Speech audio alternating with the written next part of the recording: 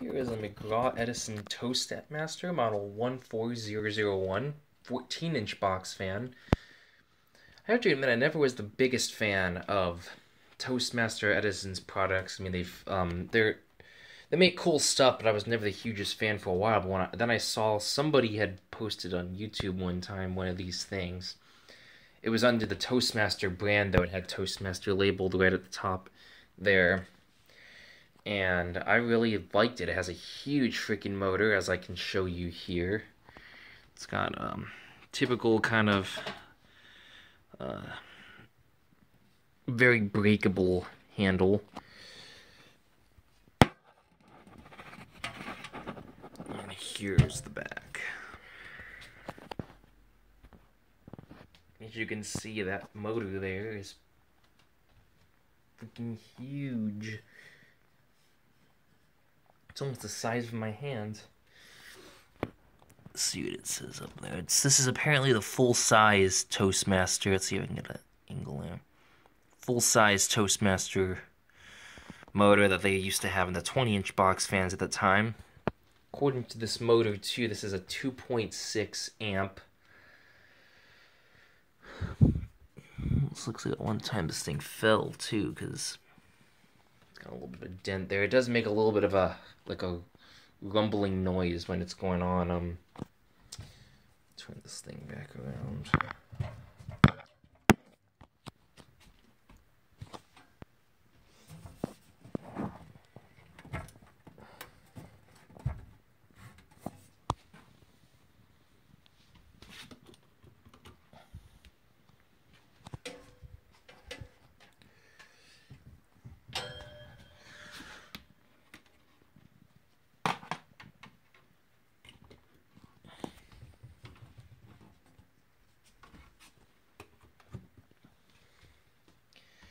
It's a pretty sweet fan too. Like I said, this is one of the few that I actually was really interested in. It's got the wood grain side. It says somewhere on the back too. Apparently, this one was not meant to be used in a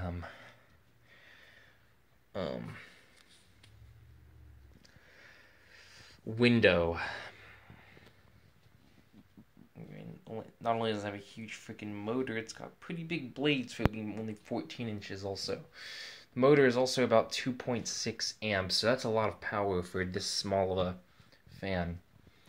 Now what you guys have all been waiting for, let's go ahead and fire this baby up. Here's high.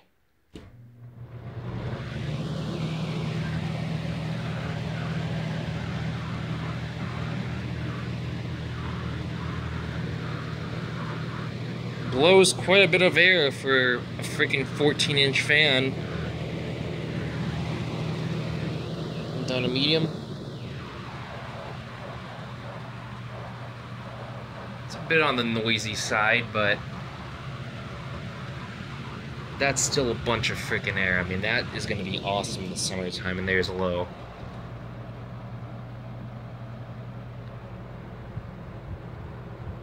Take it around to this side.